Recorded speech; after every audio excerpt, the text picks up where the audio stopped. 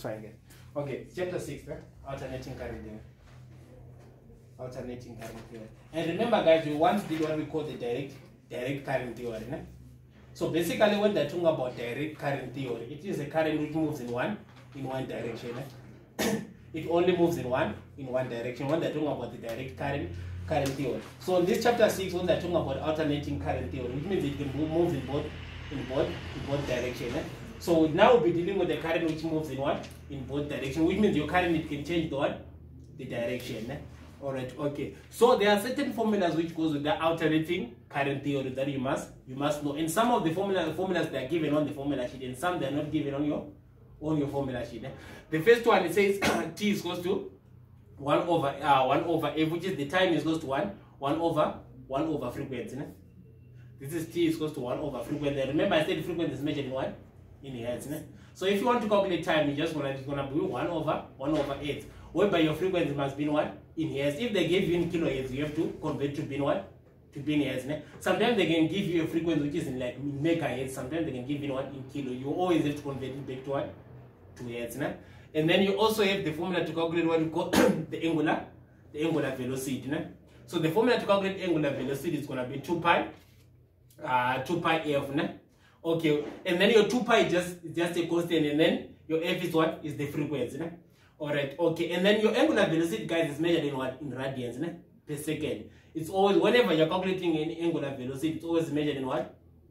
In the radians per second. Ne? I'll show you when you're calculating the instantaneous value. And then you also have the formula to calculate the angular, which is the angular velocity multiplied by the time. Ne? And then there's what we call the instantaneous value. So you have the instantaneous value of what? Of the current, of the EMF, and also of what? Of the voltage. Ne? So if they ask you to calculate the instantaneous value of the current, guys, it's gonna be what? It's I. Ne? And they're saying the value to calculate the instantaneous value of the current is gonna be the maximum current, which is IM. Whenever they give you a first value here, just know it's a maximum.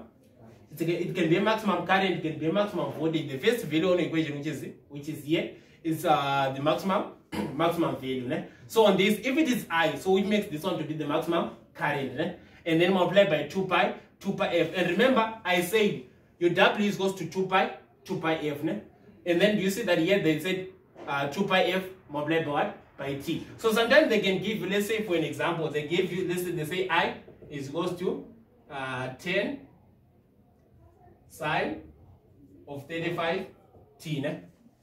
Okay, if sometimes they can give you a equation like what we are doing there. I'll show you when you are doing this example. You must know this is your maximum value, ne? And then this is the angular velocity. And where did I get this? Because I know 2 pi f is equal to what? To this part, ne? So whenever they give me a value here, I know it's what? It's my angular velocity. Ne? Alright, okay. So sometimes it just changes. If they want E, which means they want the instantaneous value of what? Of the EMF. Ne? So now instead of what? Of choosing the current, now it will be the maximum EMF. Ne? Multiplied by 2 pi f multiplied by T, which is the time. If they want the one for the voltage, now you are using the maximum voltage sine 2 pi f multiplied by T. So they can either ask you to calculate the instantaneous value of what? Of the current, of the EMF, or of the what? Of the voltage. But just know, it's just the same thing. Ne? Alright, okay. And then guys, whenever you're using, sometimes whenever you're calculating your instantaneous value, you have to change it to be what? To be in degrees. Ne? So you must know how to convert what? From radians to what? To degrees. Ne? You must know how to convert, when say you have the angular velocity with what? I've already read it. Like on this one, which is this value. Ne? You always have to convert it to be in what? In degrees. So you must know, in order for you to change from radians to degrees, you have to multiply by what? 180 divided by pi, or you just have to multiply by what? By 57,3. So that's when you are changing from radians to what? To degrees. Né? So from converting from radians to degrees, you multiply with what? 57,3. Né? Alright, okay. So this is what I was highlighting here. This one is the one which haven't been converted, and this one whereby you have converted to what? To degree. So whenever you're calculating, you remember what I say, whenever you're calculating any instantaneous value, you have to convert it to be in degrees. Ne? So whenever you're calculating E, you have to convert it to be what? In degrees. Ne? So if they give you the angular velocity, whenever you're calculating your instantaneous value, guys, you always have to multiply with what? with 57.3. That's why you see most of the time, if you just use this one, it will be, your answer will be wrong. Eh? You have to convert it to be in what? To be in degrees whenever you are given the what? The angular velocity. Eh? Alright, okay. And then we also have how to calculate the effective or the RMS value. Eh?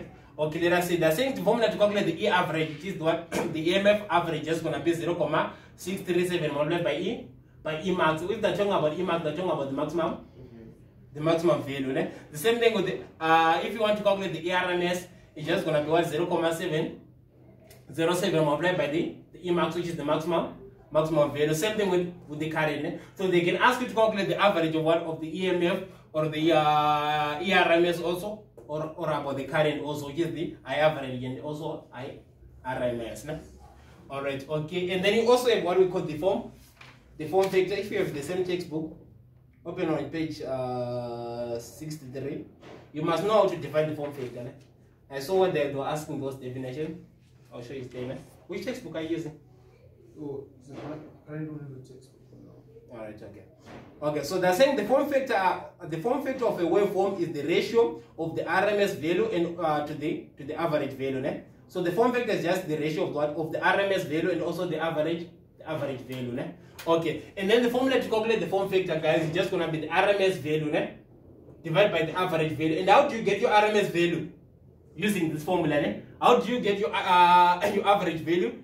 It can either this one or this one, ne? And then you also have what we call the crest factor, and you must know how to define what we call the crest factor. The same, the crest factor of a waveform is the ratio of the maximum value to the RMS of the wave, and then the formula to calculate what the crest factor is just gonna be the maximum value divided by the RMS value, ne? And this formula they are given on your formula sheet. But if they say it's for a pure sinusoidal wave, just know your form factor is equals to 1,11. You don't have to calculate. And then also on this one, your crest factor is equals to what? 1,418. Ne? And if they only say it's for a pure sinusoidal wave, ne? Only for that. But if it is not that, you have to calculate it, and it won't give you these values. Ne? Alright, okay. You can just take a pic of this. Ne? You have a phone? You can share. Just take a pic. Yes.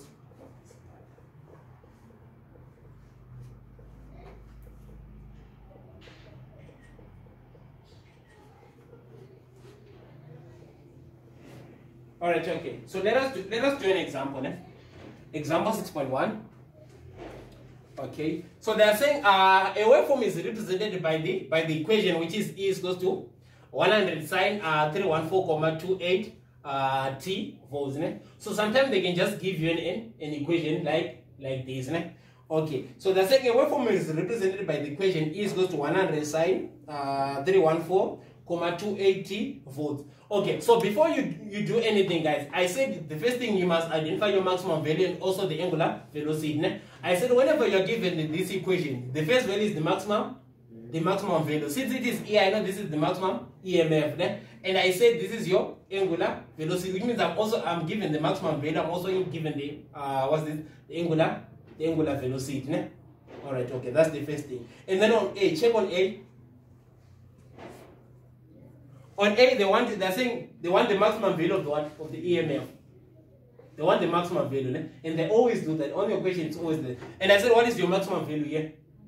It's 100. Ne? And it's 100 volts, since it is what?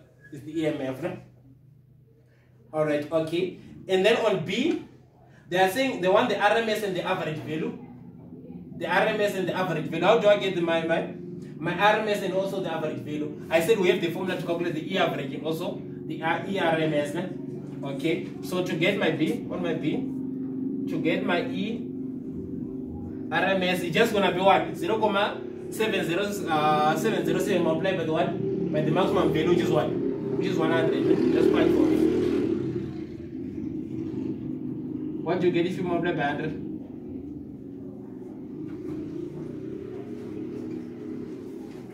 Check, and then your E average just gonna be 0.637.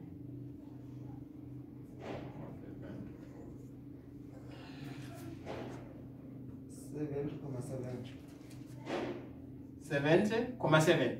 Yeah. Alright, okay. And then the other one, E average.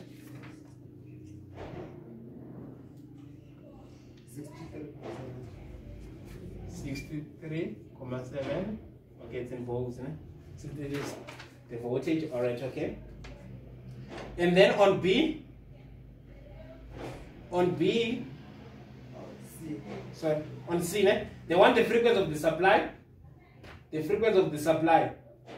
How can we get the frequency, guys? The frequency supply. We use the angular velocity, né? Because we said we know that W is equal to 2 pi F, né? And we know I said we are given the angular velocity, which is this, né? So now you just have to make your F the sum with the formula. Because you are given your W already, né? Okay, and then I divide by 2 pi. I divide by 2 pi. This cancel this, and then this cancel this, and then I left with the F, and then my F. What is my W? It's 314,28 divided by 2 pi.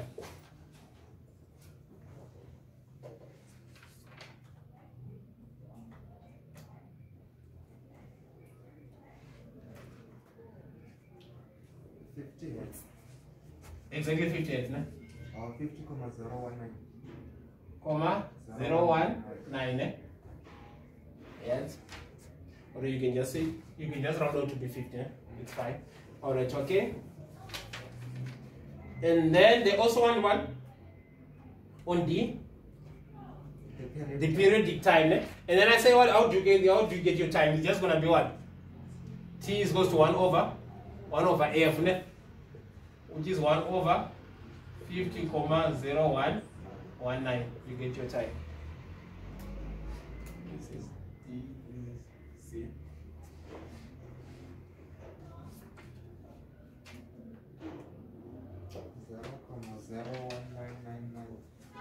Zero comma zero 02, né? And then remember, I said time is measured in what? In seconds, no? Okay. And then on E, they want the instantaneous value of the EMF, né? 12 milliseconds after zero, increasing positively, né? So now they want you to calculate the instantaneous value, né? And how to calculate the instantaneous value? I said we use this one, né? And then I said whenever you're calculating the instantaneous value, you have to multiply with 57,3. Remember, né? Okay. So to get our E, it's gonna be 100 sine of 314,28 multiplied by, they give us the instantaneous time, né? Which is 12 mil, which is 12 times 10 to the power negative 3 multiplied by 57,3, né? You get your answer. Negative 58. Is that? Negative 58. Negative 50. 8,918. 918, né? And please note it's possible to get a negative, né? Okay. It's possible to get a negative. And then the other one on F. The time that it will take to reach 55 volts for the first time from zero. Okay, so now they want us to calculate what? The time, né? Whereby they give you the EMF value, né? Well, they're saying that they want the time that will be take to reach 55 volts for the first time from what? From zero. Now they want you to calculate what? The time. Okay, so they gave you what? They gave you E. Now they want you to calculate what? The time, né? And then they said our E is what? It's 55, né? Okay, so this same as what? 55 is equals to 100 sine of 1 of 314,28 divided, sorry, I'm multiplied by T, né? And then you just have to make T. How can we make T the sum with the formula here?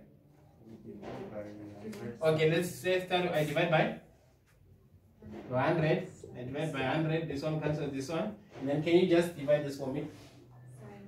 55 divided by 100 and give me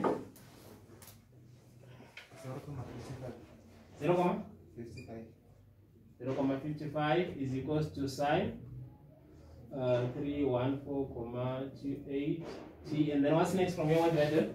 Divide by Sine 314,28. No, our t is not inside the bracket. It's inside. So how do I change it here? We say inverse of.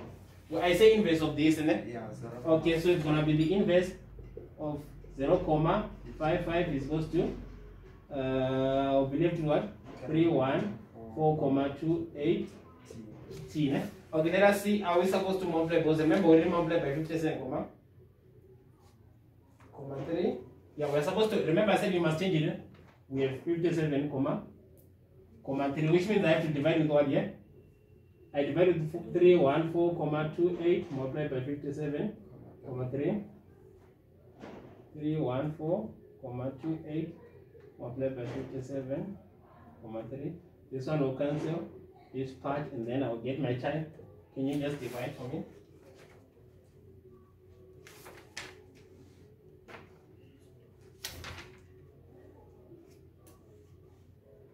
It's got 1,853. 1,853. Oh, yeah, it's 852,874. I just round to the Okay, just like this. It doesn't have like 10 to the power something.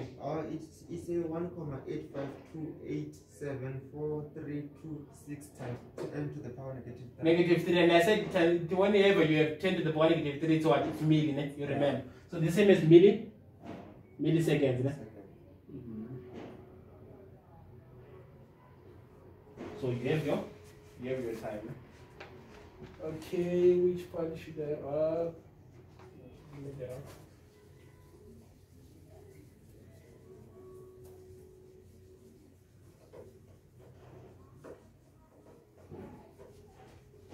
Okay, the next question, they want what?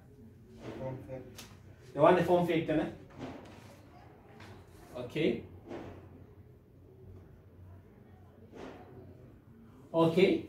So now they want you to calculate the form factor, and did they specify if it is a sinusoid down? The range, né? They just want you to calculate the form factor. And then I said, what is the formula to calculate the form factor? Is the RMS divided by the average value, né? We're having our RMS value, which is what? 1270,7, and then our average it was 63,7. Divide for me and see what you get.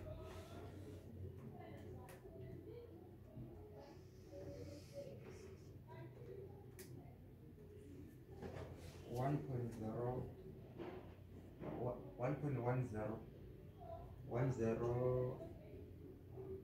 Leave just 1.1 because it's 0.98. 1.1, eh? Yeah. Alright, okay, and then they also wanted the what? The crest factor.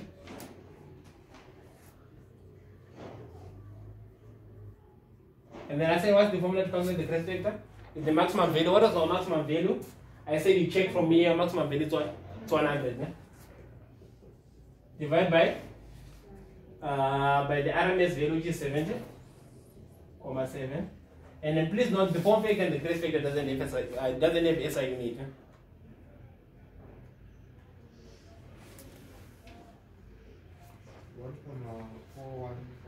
Four one four, ne? And then you're done. So it's not difficult, ne? You just have to know the formula. And then the most trick part, guys, you must know when you're calculating the instantaneous value, you have to multiply with 57,3. That's why you are given the angular velocity, which is in what? In radians, ne? Alright, okay. Any question? That's fine. And these.